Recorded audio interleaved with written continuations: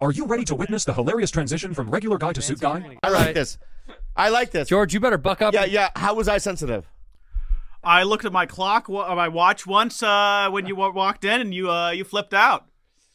You were like, "I can show up 15 minutes late. It's my shoot." Hey, Bob, this guy's built for podcasts.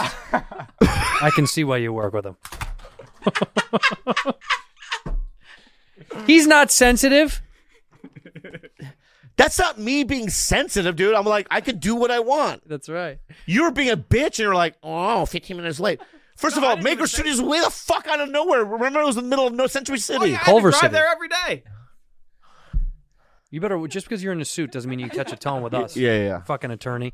Did you wear a suit for the show to look No, he always would. He's been wearing that every day. You've been wearing suits now. Oh yeah. You're a suit guy. Yep. It is funny to watch someone make the transition from regular guy to suit guy. Yeah. That's a big thing. That isn't like in the comedy world too. When comics just become suit comics, it's a thing you watch. I remember Steve Byrne did it. Steve Byrne became a suit guy. Ryan Stout. Scoffed right in his face. Remember Ryan Stout? Oh yeah. Yeah, suit guy. Rick Yeah. Ingram. Rick. There's nothing wrong. Only when he opens up for Chris Rock. Yeah. And Chris makes him do it. But there's nothing wrong with it. I'm just saying you see it happen. It's interesting to watch your friends become suit guys. Yeah. You look good. I'm not bothered by it, but you're a suit guy now. The only issue I have with the suit is that the footwear should be kind of a popping highlight, and those shoes are fucking ridiculous. Take one off and put it up to the camera so they see what you're wearing. Come on.